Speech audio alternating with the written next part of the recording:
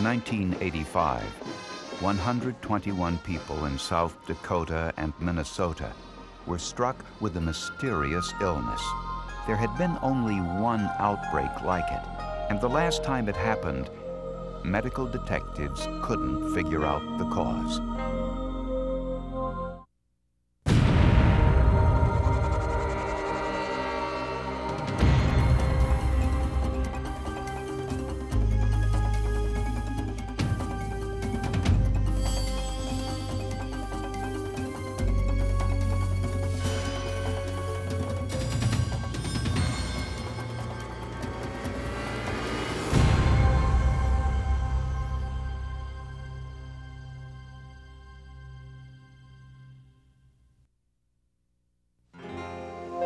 Valley Springs, South Dakota, a tiny farming community of about 800 people, not far from the Minnesota border. It's a community of farms and suburban professionals, many of whom work in the nearby city of Sioux Falls. People here are accustomed to hard work and the hard weather, and aren't the type to complain.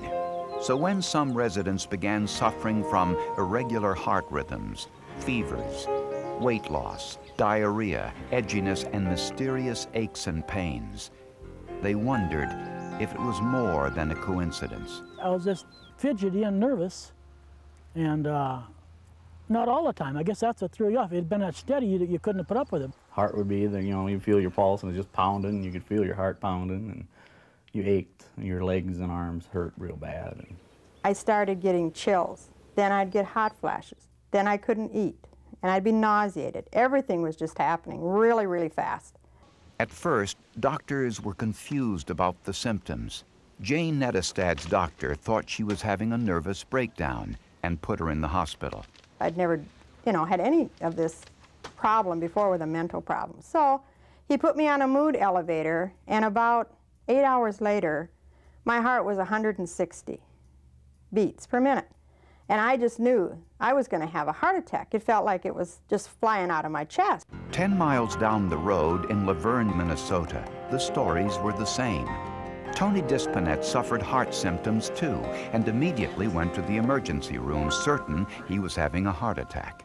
Well, about 3 o'clock in the morning, approximately 3, I woke up with a tightness in my chest, it felt like somebody was sitting on it. Tests revealed it wasn't a heart attack, but he spent 3 days in the hospital as doctors tried to find out the cause. Some of the local physicians thought it was the flu or a virus, but after weeks of suffering, the residents started to compare notes. There were folks that were sick and had been sick for a long time, and a couple had gone close to death, and they couldn't figure out what was wrong with them. And they didn't know if it was contagious, if it was something in the water. And they were all feeling these same symptoms. And then they were hearing of other people that were feeling these same symptoms. When Richard Jacobson went to his doctor, he was told that his thyroid was malfunctioning and was sent to the area's leading thyroid specialist.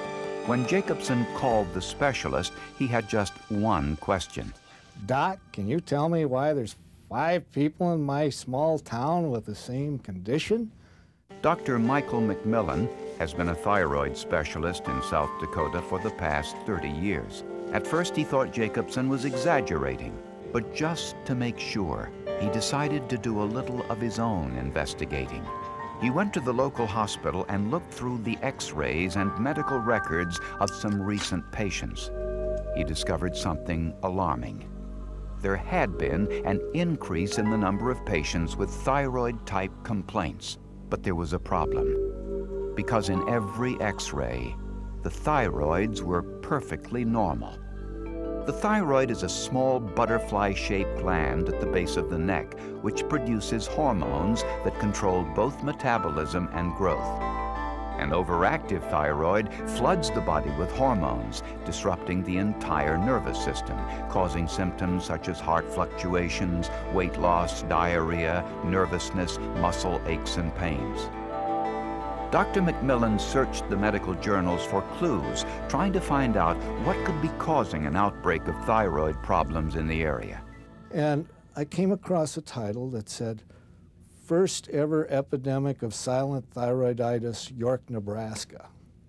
Well, York, Nebraska is about 120 miles south of here. The outbreak in York, Nebraska happened just 1 year earlier. Residents complained of the same symptoms: heart problems, fevers, fatigue, loss of appetite, and weight loss. So many people were ill, it threatened the economy of the small farming community.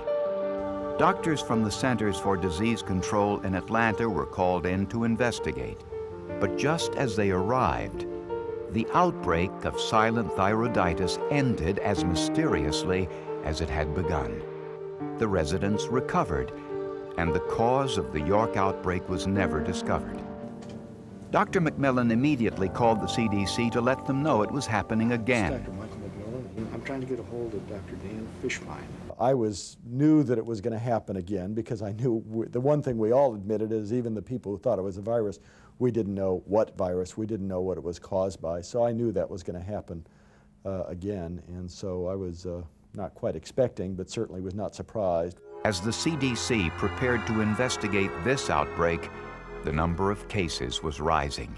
Even if it just spread to Sioux Falls with all the people here, let alone Minneapolis or Detroit or something, we would have a major medical catastrophe on our hands.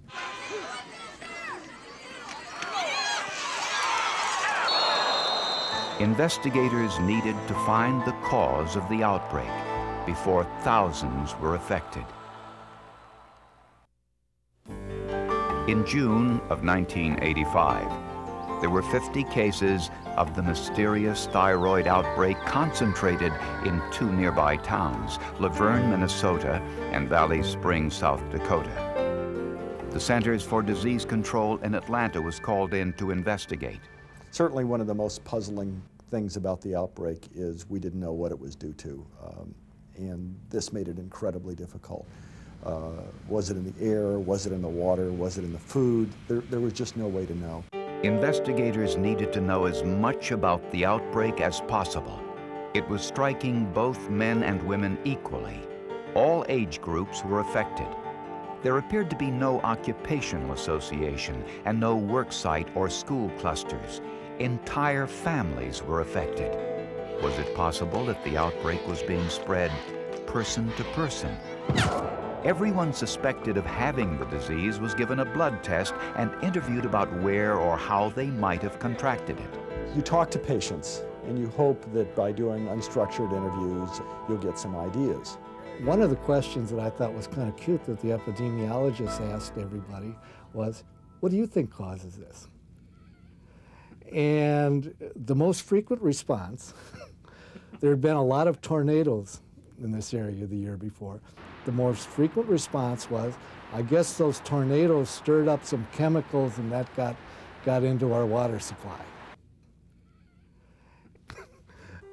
But in order to determine what was causing the outbreak, investigators first had to figure out what the problem was. Blood tests revealed that all of the victims had an excess of thyroid hormone in their system. In some cases, the levels were 8 and 10 times above normal. Tests of the drinking water did not reveal anything which could have caused the outbreak. Dr. Louis Braverman is the country's leading expert in thyroid diseases. He was asked to examine some of the sick patients in South Dakota.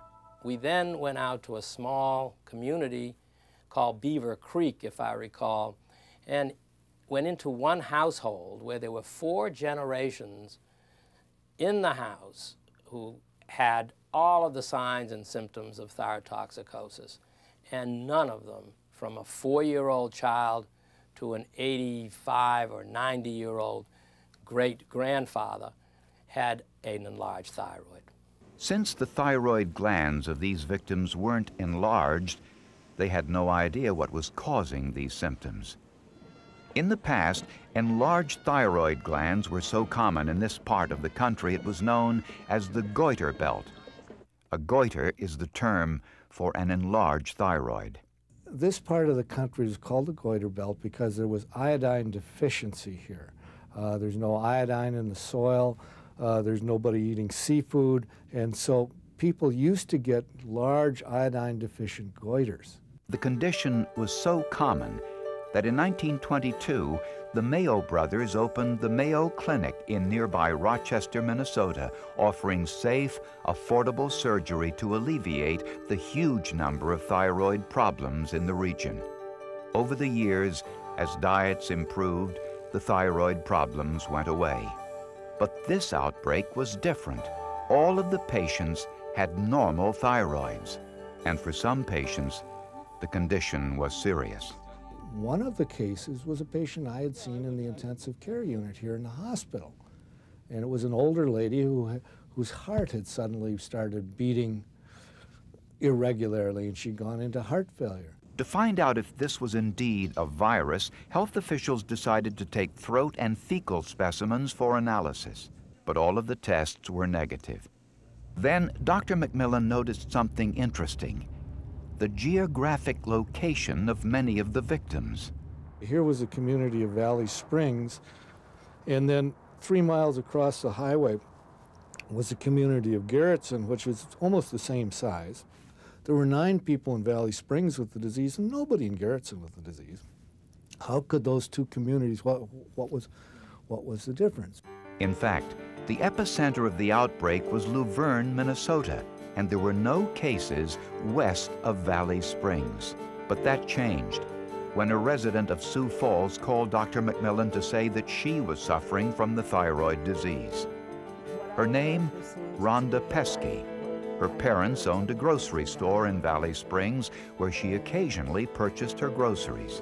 Dr. McMillan drove out to visit her parents, Larry and Margaret Long, and to take a look around their store. The Longs did not have thyrotoxicosis, but their daughter did. Dr. McMillan wanted to know why. When Dr. McMillan learned that the daughter of a grocery store owner developed thyroid toxicosis, yet her parents did not, he decided to investigate. The grocery store owned by Larry and Margaret Long had a specialty item: extra lean ground beef.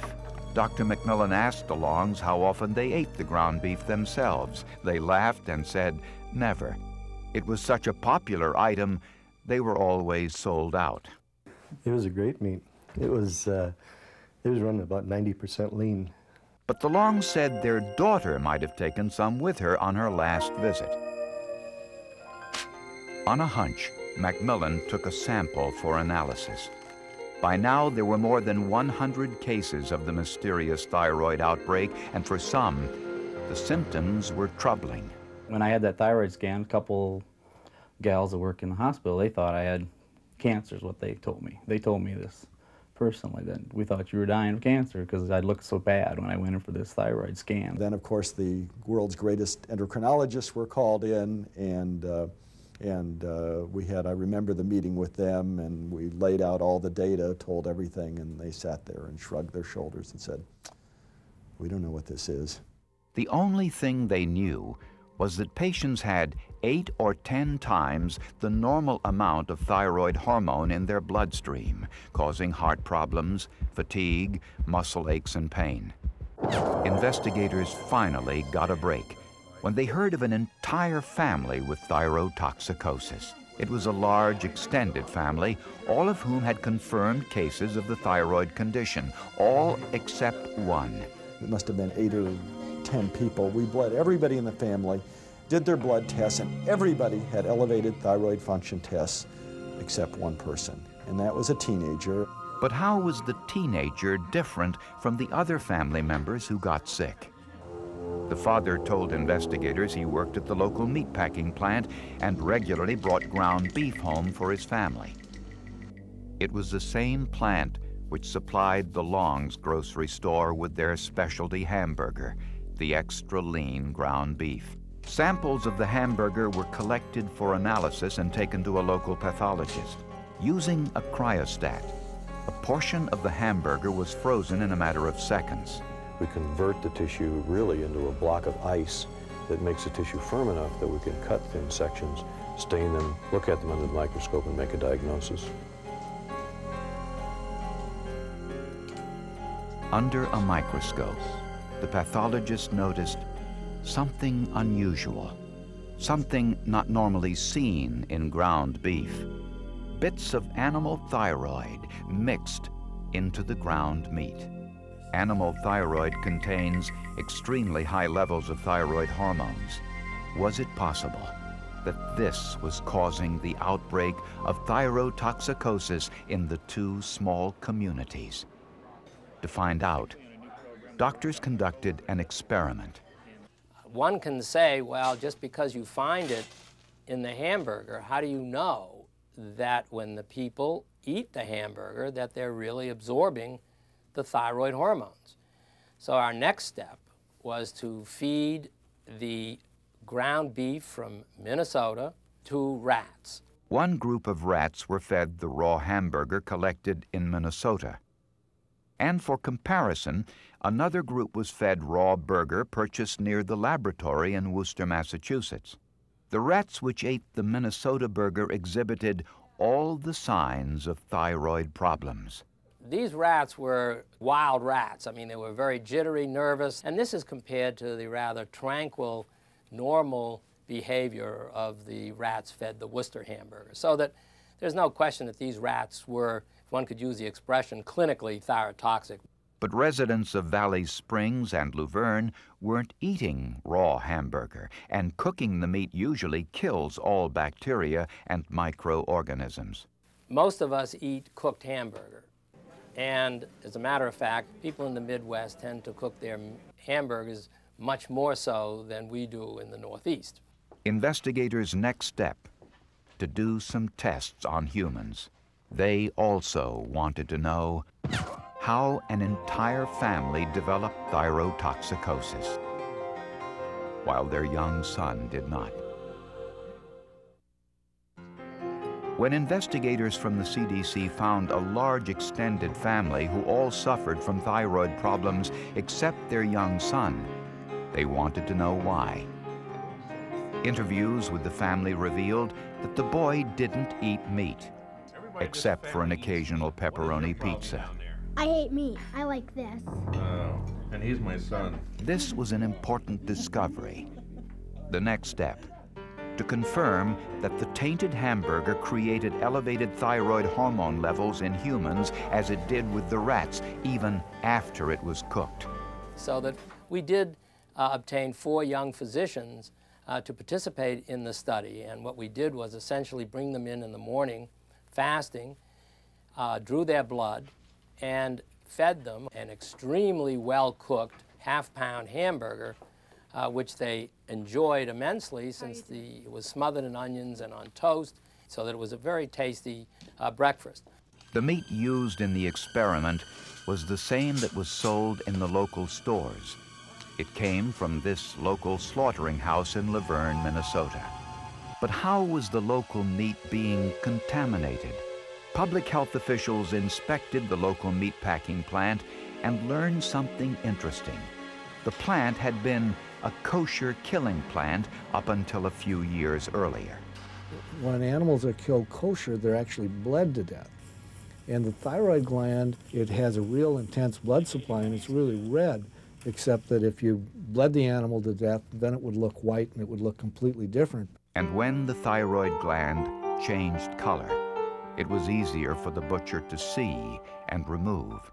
The animal thyroid was then sold to drug companies. All of the meatpacking companies would carefully dissect the thyroids out and sell them to the drug companies so they could make thyroid extract to treat other people. But 2 things happened. First, this meat plant discontinued its kosher killing production. And with the development of synthetic hormones, drug companies no longer purchased the animal thyroids from slaughterhouses. The result? Since the animal thyroid wasn't sold to the drug companies, it was included along with the rest of the neck trim from the animal's gullet, and inadvertently passed along for human consumption. And the gullet basically is this part of the cow's neck. And the muscles that are trimmed, that are low fat, are these muscles here. They're the sternocleidomastoid muscles on humans. The thyroid gland sits right under those muscles. And if someone is not paying attention as they're trimming, it's very easy to clip off a bit of thyroid gland as they take off the muscle. When the animal's thyroid gland was mixed in with other ground meat for hamburger, it caused the highly elevated levels of thyroid hormones in those who ate it. The meat plant was producing the equivalent of 3,600 hamburger patties each day. But as soon as the problem was discovered, they immediately recalled the beef and instituted safeguards to prevent the problem from recurring. Well, it was almost like the eureka type thing. We were really quite thrilled. We thought that we had, at that point in time, discovered the cause of this epidemic. And it was something relatively simple. A simple solution to a complicated problem. After 7 months of investigation, the cause of the outbreak was finally discovered. And investigators believe that the tainted meat also was the cause of the outbreak in York, Nebraska, the year before. Shortly after this outbreak, the U.S. Department of Agriculture instituted strict guidelines for the trimming of meat from neck muscles and declared the thyroid gland was to be considered unfit for human consumption. But the residents of Valley Springs and Luverne don't care much about their place in medical history, and they aren't the type to hold a grudge. 121 residents developed thyrotoxicosis, and all recovered. Fortunately, there were no fatalities. It's become one of CDC's major teaching cases because it illustrates all sorts of things that are really not usually encountered, but are very important lessons for young epidemiologists. The outbreak was halted promptly, thanks to skill, intuition, and a little bit of luck. All are important ingredients in a successful medical investigation.